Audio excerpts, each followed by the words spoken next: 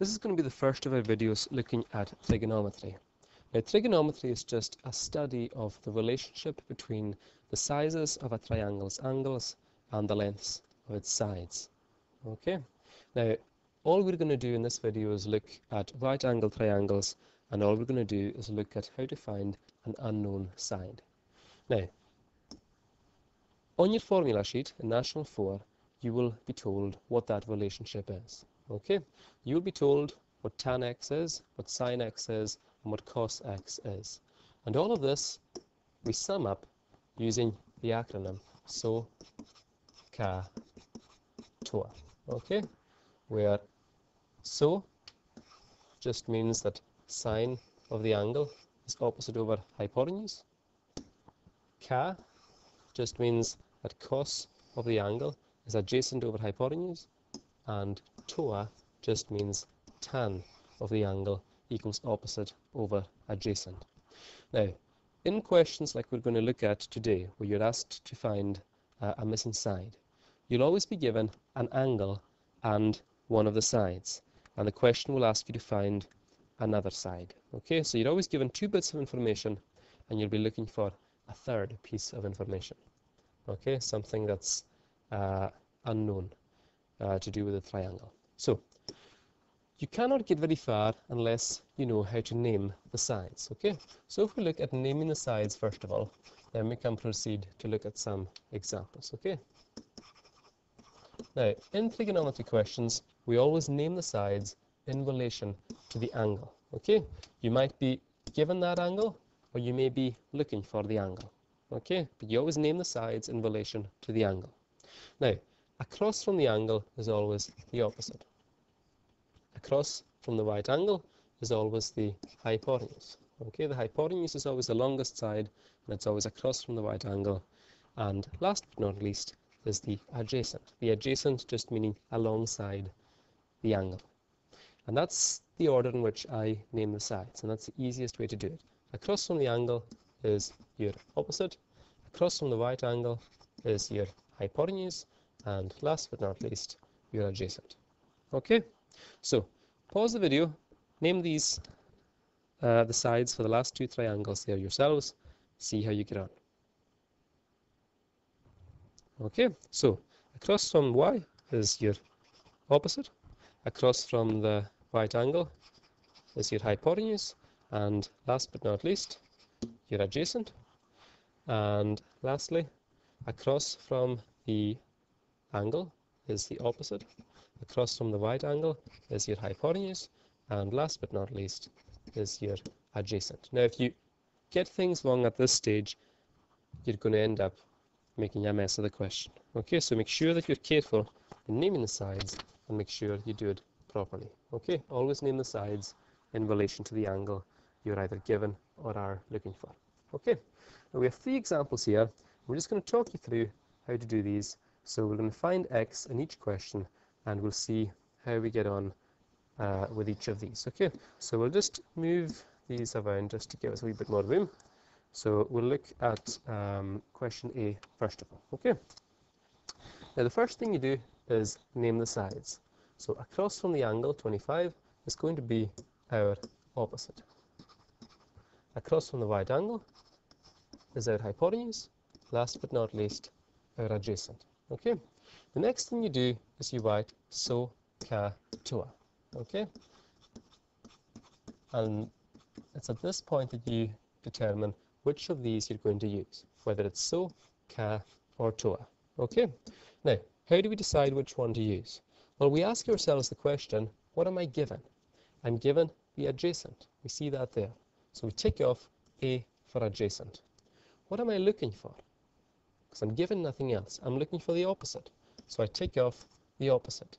Two ticks on TOA.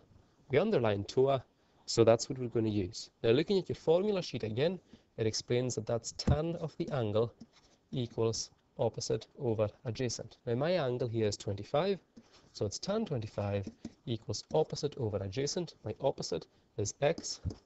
My adjacent is 20. Now, what I like to do at this point is say, well, anything divided by 1 is just itself. So I haven't changed anything there. And now that I have, if you like, a fraction equal to a fraction, I can do cross multiplication. Okay, so from this point, x times 1 is just x, and that's going to be equal to 20 times tan 25.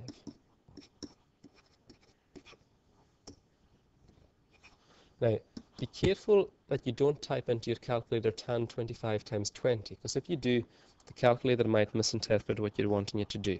So 20 times tan 25, and as we do that, we get an answer of 9.3, and because this side is in centimeters, we must have centimeters as our units. Okay, so let's have a look at another couple of examples. All right, so let's stack these up, give ourselves a bit of room. I'll shift that down a wee bit. I'll shift this down as well. Okay, so question B. Again, name the sides. Across from the angle is going to be the opposite. Across from the right angle is the hypotenuse. And last but not least, your adjacent.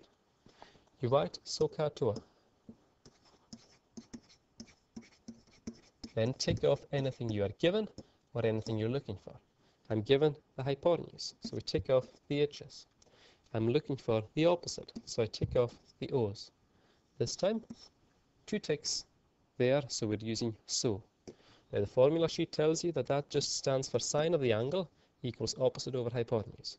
Our angle this time is 72, you can see that there. Opposite is x, the hypotenuse is 30. Dividing this by 1 won't change anything.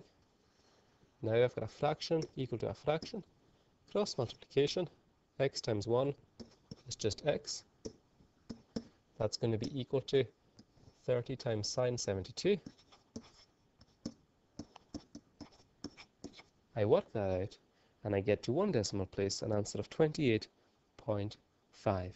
Okay, 28.5, and my units would be meters.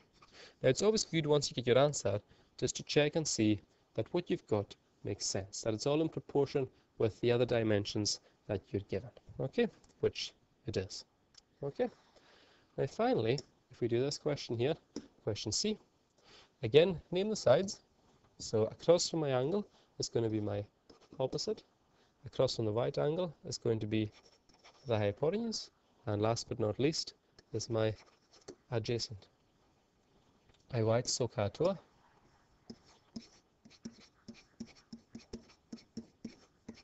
Okay, tick off anything you're given or anything you are looking for.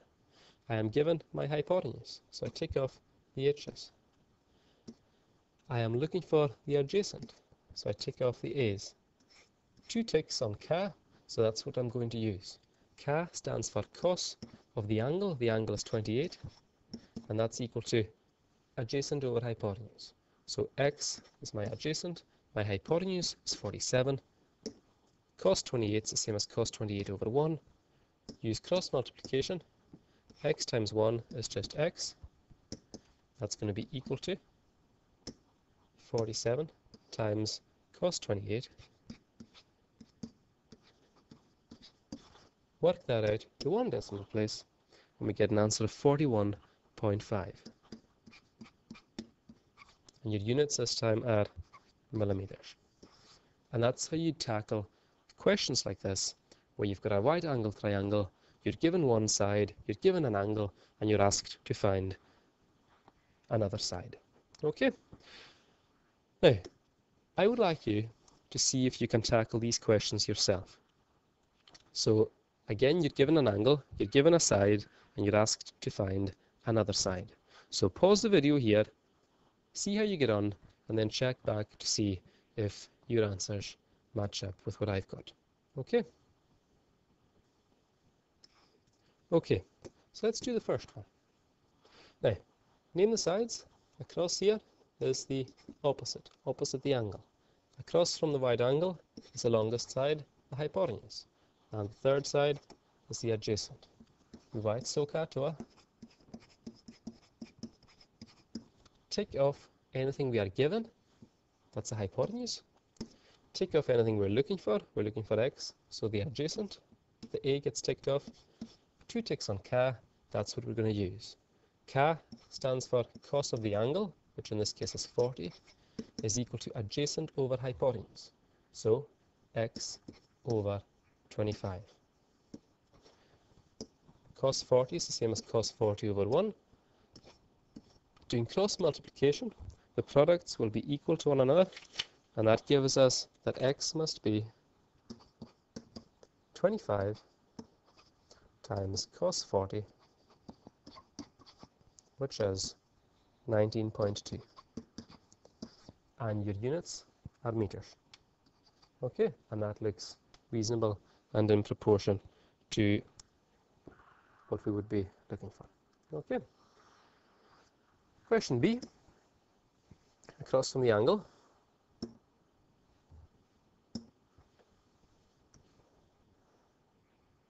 Question B, across from the angle is your opposite.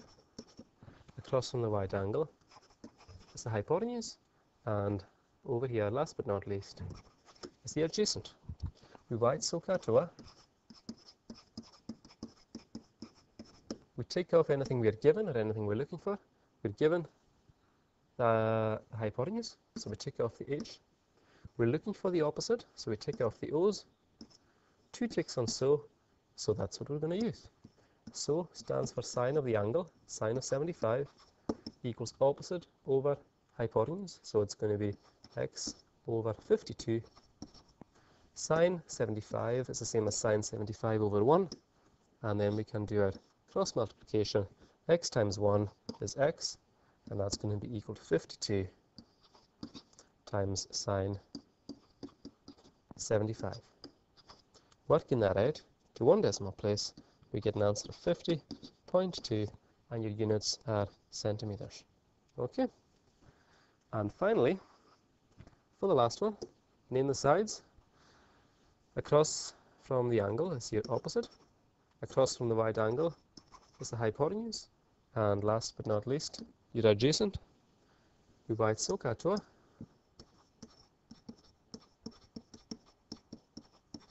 And then start ticking off anything we're given. We're given the adjacent. We know it's 11, so we tick off the adjacent. We are looking for the opposite, so we tick off the O's. 2 ticks on TOA. TOA stands for tan of the angle. Remember, just consult the formula sheet and you'll see all of this. So tan of the angle equals opposite over adjacent. X is your opposite. The adjacent is 11. Tan 21 is the same as tan 21 over 1. Cross multiplication, x times 1 is x, and that's going to be equal to 11 times tan 21.